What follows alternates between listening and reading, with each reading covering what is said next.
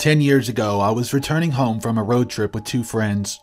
I received a phone call from my parents asking when we would be arriving, and I explained that we were about 25 minutes away. About a minute later, we came around a bend. It was a full moon and we could see the reflection from a lake below us, and other than that, the road was completely empty. Suddenly, everything went completely dark in the car. No lights from the dash, gauges, headlights on the road. The music also stopped and restarted at the beginning of the CD we were listening to. There was now a vehicle pulled over by the police about 1/4 mile in front of us that hadn't been there a split second before. I assumed I had dozed off just for a second as it was late. I thought it was still quite peculiar. After about a minute, the driver of the car turned the music all the way down and said, "Did that just happen to anyone else?" The other passenger in the back seat sat forward abruptly and exclaimed, "I thought I just fell asleep." We then realized that the clock in the car was reading an hour later than it just had been a minute before. To keep ourselves from freaking out, we decided that the car had possibly a momentarily electrical failure and reset the clock to an odd time. Turned off the dash lights, headlights, and gauges and restarted the CD player. But when we arrived home 25 minutes later, we were 1 hour late. I am missing an hour of my life, and to this day I have no idea how it happened. Okay guys, Red Moon here. So this is a 13-story video. I hope you enjoyed the first story so far. There's still 12 more to come. So buckle your seatbelt and be prepared for a spook. When I was a teenager, I had two really intense dreams one night. The first one was about an online friend of mine calling me to say she'd broken up with her boyfriend. And I sang a few lines of Sill's "Don't Cry" to her over the phone. The second dream was finding a real-life friend's dead body floating in her bathtub. I didn't think anything of it until I logged online that evening, and the online friend came online to tell me her boyfriend broke up with her. I immediately asked if I could call her, and she said no. I remember thinking that it meant something, like I could change it. Not long after, my phone rang, and it was the real-life friend from the dream calling me. I was completely freaked out at this point, but talked to her normally. She was just talking about school and shit, up until I realized I heard a splash in the background and I asked her, "Are you in the tub?" And when she said yes, I felt my heart stop and I asked her, "What did you do?" She didn't answer me right away, and then after a very long pause, she told me she'd take an entire bottle of pills and chased it with mushrooms and vodka. She'd gotten scared waiting for it to hit her, so she called me so she'd hear someone's voice. I hung up and called 911. By the time they got there, she was unconscious, but alive. Today, she's a mom to a beautiful little girl, and she's okay. Not creepy, but so vivid and distinct that I still think about it years later. I had a subjectively long, involved dream where I was a vendor in a fish market. I remember getting up early, dressing, doing a whole morning routine, going to get tea, heading out to the docks, buying fish, loading them into the cart, and going to get ice, hanging them for ice and buying some less fresh fish while I was at it, then going to a market to my stall, setting up and selling fish all day. It was so real. I talked to friends, smoked nasty cigarettes, haggled customers, ate lunch, had tea, and just lived through the day. At the end of the day, I cleaned up, counted my cash, paid the stall rent, and went home. I cooked up some fish that I have not sold for the day, sling with some veggies and rice that I traded for. I drank more tea and relaxed for a while, then drew a hot bath, soaked, and smoked some more cigarettes. Then I went to bed. The next morning, I woke up refreshed, ready to go down to the docks to buy fresh catch. Except, I was in my house, next to my wife. Truck parked outside and it was Saturday, no work. My wife and I were getting geared up to go skiing in Oregon and the car was already packed. Weird thing was, in the dream, I was single, and a smoker, which I'm not. And the whole long dream had been in fluent Chinese. The effortless kind of fluency that only comes from a lifetime of speaking it. Oh, and I had been Chinese. I'm a big hairy white dude, somewhat fluent in Spanish, and I know a little bit of Russian, but I've never. It was just weird. I've never worked in a fish market. I wonder who I was. I wonder what I was. This happened back in college. I was driving home from my cabin in northern Wisconsin through the Indian reservation. There was a man on the side of the road, sort of limping along. I pulled over and asked if he was okay. He said yes, he was fine. He just needed to get home because his wife decided she still loved him. They had a fight. I asked the man where home was, and surprisingly, it was the same city where I went to college about 2 hours away. I offered him a ride. He did not talk much. He was tired. When we got into town, he started giving me directions. "Just down here, it's close," he said. "Take a left at the lights." "Okay." "Right here," he said, pointing, "after the white truck." "Here?" I pulled into the driveway. "Yes." "Shut up," I said. "What?" He was grinning like he knew what I was going to say next. "I used to live here," I told him. "You don't say." "Yes, upstairs, apartment number 3. "Yes, that's ours." Now he was smiling ear to ear. "Small world," he said. He thanked me for the ride and got out of the car and walked through the front door of my old apartment building. I know it was just a coincidence, but it was one of the strangest moments of my life. I was heading home with my dad. We stopped at a drive-thru. I started feeling more and more anxious for no reason, to the point where it makes me lightheaded and sick to my stomach. We have to wait a little bit ahead, because they gave us the order wrong, so I sit there, feeling like shit, and it suddenly comes to me an urge to call my brother. He was trying to call us. He was in a car accident. No one died. Some got seriously bruised. He was only shaken. I told him to shut up and get as far away from the car as possible. He did not understand but followed through, trying to call some of his buddies to join, and I could hear them calling him a wuss, him giving up and getting far, and then a loud noise, people shouting. After the whole shit was over, he told me what happened. His drunk friend tried to impress some girls in the car, hit the gas, drifted, and hit the bottom of the car on some rocks, completely ducking the engine. They stood near the car, the driver still inside trying to turn the engine back on. The hood burst into flames, and the car starts to burn fast. The driver managed to get away but got severely hurt. Some of the guys and girls who stood around were hurt and burnt too, but not as bad as the driver. My brother was the only one with light bruises from the whole thing. He told me that when I ordered him to get away from the car, he was in front of it, inches from the hood. I never experienced anything like this before and after. Just this once. It's just a ducking weird memory. I don't remember what I was thinking. I remember it like watching a movie and seeing myself in everything from an outside angle. I was catching a SkyTrain in one particular city about 15 minutes from where I get off. While I wait, there is a woman with glazed eyes asking people for money. She came up to me, stopped briefly, and asked, "Excuse me, could you spare me some money? My brother is in the hospital and I'd like some money to buy him some flowers." That's rich, I thought. Drug addicts are getting more and more obvious with their lies. "Here's $5. I gave it to her without even looking her in the face, convinced of her intentions. Anyways, my train pulls up and I get on. I look through the glass at her, walking around, asking others for money as the train pulls away.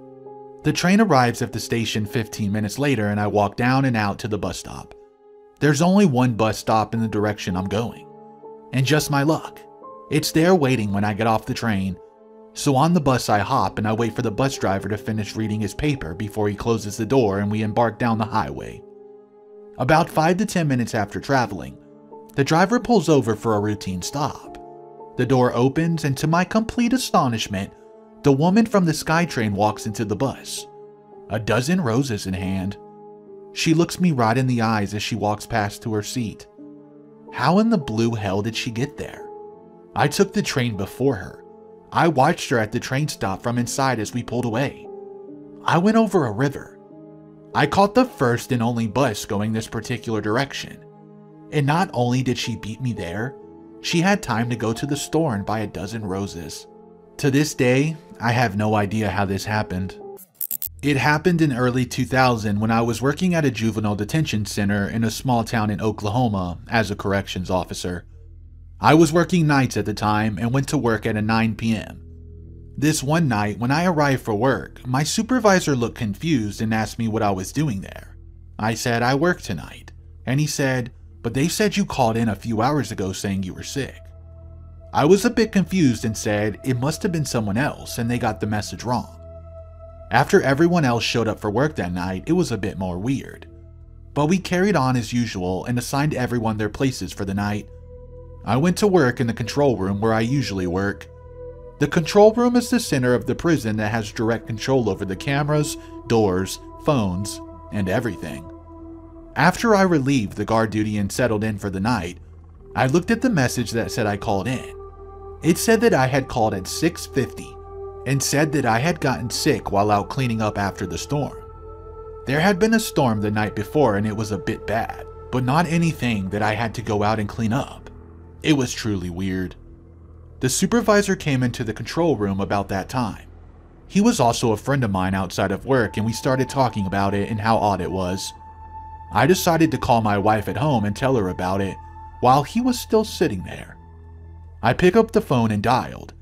After 2 rings, a man picked up the phone with a raspy voice and said, "Hello?"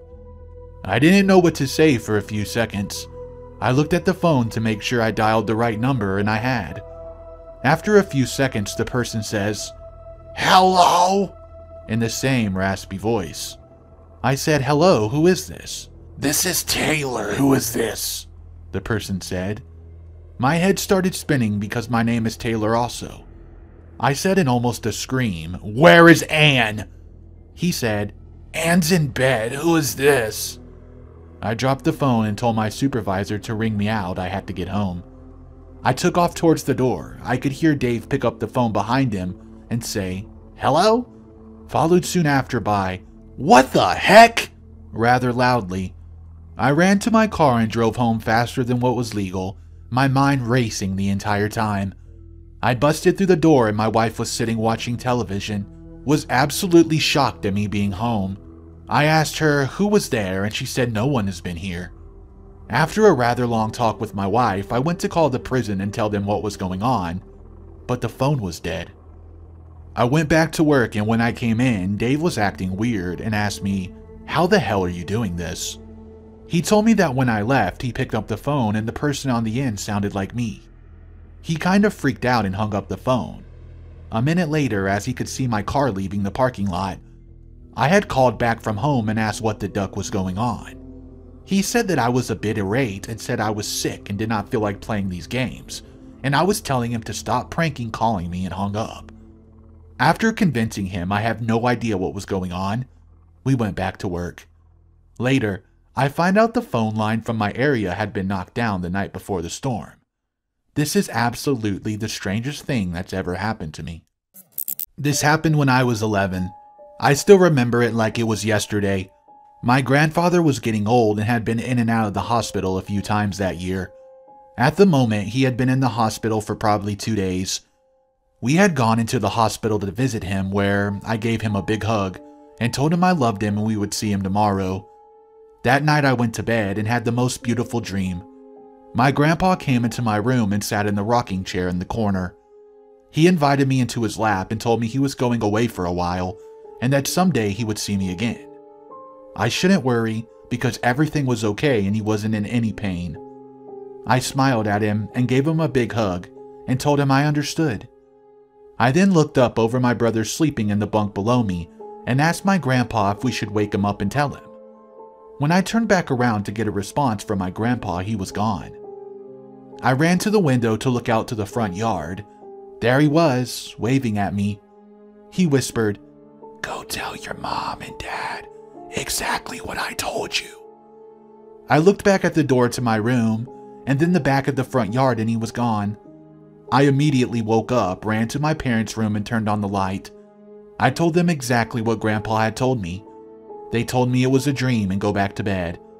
I told them again exactly what Grandpa told me. Again, frustrated, it was 2 a.m., told me to go to bed and we would talk about it in the morning. Just then the phone rang. It was the hospital. My mother stood sobbing. Grandpa had passed. At the moment, she just sat there with my father staring at me. I still remember their faces. They both looked at each other, then me, then each other, and finally smiled and stopped crying. They gave me a big hug and told me they loved me and go to bed. They ended up getting to the hospital that night, and my aunt came over to watch us. But we have never talked about that night since. In fact, I don't think I have ever written about it, which explains the tears rolling down my cheeks right now. Wow, that was liberating, and I'm glad other people have had these types of things happen. When I was like 10 or 11, I was going to the beach with my aunt and her friends. There were 2 cars of us. To get there, we had to go through a very large industrial area. We did not know the direction, so our car was following the other. Suddenly, they did an unexpected turn, so our driver had to take a sharp bend. In that moment, we heard a very clear, loud voice inside the car saying, laughingly, "Sharp bend, him." The driver immediately hit the brakes. We looked at each other puzzled. We all recognized it as a voice not belonging to any of us. And the very same time, we noticed the other car had stopped as well. The other driver got out of the car with a scared face and shouted to us, Did you hear that as well?" They heard the very same thing inside their car. The area around was fully deserted. As I type this, I am already feeling deja vu. I've always wanted to share this part of my life with someone, but have never been able to. So, I'll just tell a bunch of people on the internet. One day, I was walking to work and all of a sudden had an urge to walk in a different path than usual. I work downtown in a big city. It was a strange spur at the moment urge to walk in a different way that changed my life forever. I turned into an alley I've never seen before as I remembered it. I made it about 15 feet or so when the actual glitch happened. Everything in my mind scrambled. I felt like I didn't have a body anymore. I just sat there. I was a semi-conscious entity floating through some weird dimension. All of a sudden, in the array of different colors and shapes, a vision came to me. It was a bunch of strange-looking people that in my mind resembled businessmen in suits. They looked startled and panicked that I could see them. One of the quote people made a quick movement and everything turned to black.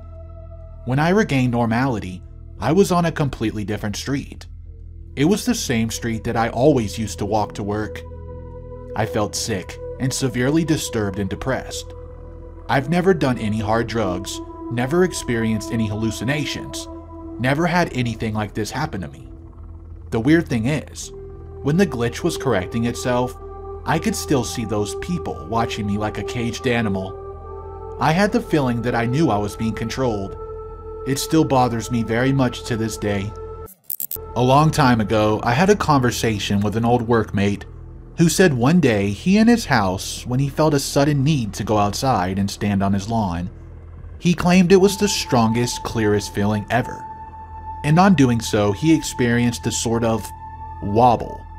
He just said everything was screwed up for a moment, and he experienced a feeling of detachment, outsideness. When it passed, he turned to go back inside.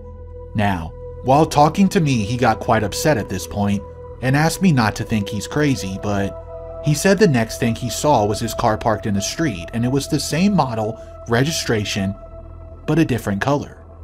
He was so thrown off at this, and then more so because his wife came out and asked what he was doing, and he said he realized, quote, she was all in appearance his wife, but somehow not his wife. He said from the point on, she liked food she had claimed to hate before, and sometimes brought up memories. He said had zero relation to things they have done in the past. He said things like his route to work was still the same but somehow different. He said there were buildings on the way that either had missed in the 6 years he'd driven past, 5 days a week, or just appeared overnight. He even said some people he remembered from other departments in work had just vanished, and asking about them brought total incomprehension from other people. He was totally regularly healthy guy, but he said he measured his life in relation to that afternoon. There were things that happened before the change and everything afterwards. He went to say he was now living his life with a feeling that about 15% of it had spontaneously changed that evening. We moved on, drifted apart since different jobs, but I've never really felt so sure about the permanence of reality ever since. Back when I was in 5th grade, I remember sitting in class about to take an exam. It was one of those where the teacher would write down the questions and we would all write the answers on our sheet. After about the third question, I started to realize that I had already seen these questions in the same order and knew the answers. I honestly remember it being like Groundhog's Day, where I had this deja vu moment like I'd already sat through the test the previous day. I raised my hand and said we already had done these questions, and I got this dumbfounded look from my teacher and classmates. I looked around like, seriously? I'm the only one realizing this? Oh really, our teacher says. What are the next answers? I went up and wrote the next several answers that just came to my head. He looked down at his test, verified the board, then canceled the test. Spent the rest of the afternoon with the teacher and principal being accused of compromising the test. The principal had him go through all his notes and lessons plans to see if he had briefed the test by accident in the past. They asked the other kids and nobody else remembered. They all scored shitty on that test. About a year ago, I had a terrible nightmare. It started off me waking up in bed during a thunderstorm. As the room illuminated again and again from the flashes of lightning outside, I realized the bed I was laying in wasn't mine. The head of the bed against the wall and the door was located on, and from my perspective, I couldn't tell if it was open or closed. That is until I saw the face. At first, just the nose and jaw broke past the door frame, but then the entire face slowly passed through the doorway.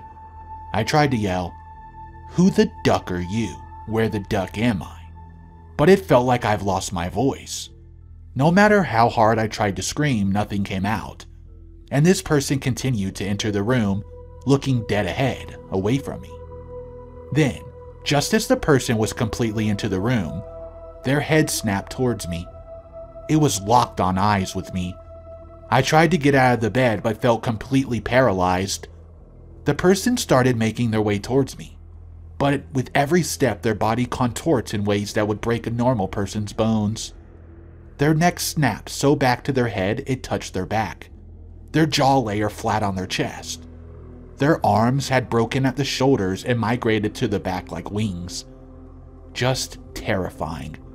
And just before they reached me, I woke up. The next day I told my mom about it, went into the great deal about the room. Turns out it was almost an exact copy of my room when I was a baby.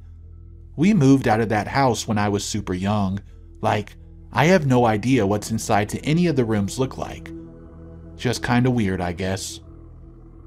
Okay, my friends, I hope you enjoyed today's spook. That story's gonna bring today's video to an end. Go ahead and subscribe to the channel if you did enjoy this, as Red Moon will be uploading plenty of content to binge watch. So if you're into spooky stories, horror stories, unexplained drama, go ahead and press subscribe and like this video if you enjoyed it. I hope to see everyone tomorrow. Bye for now.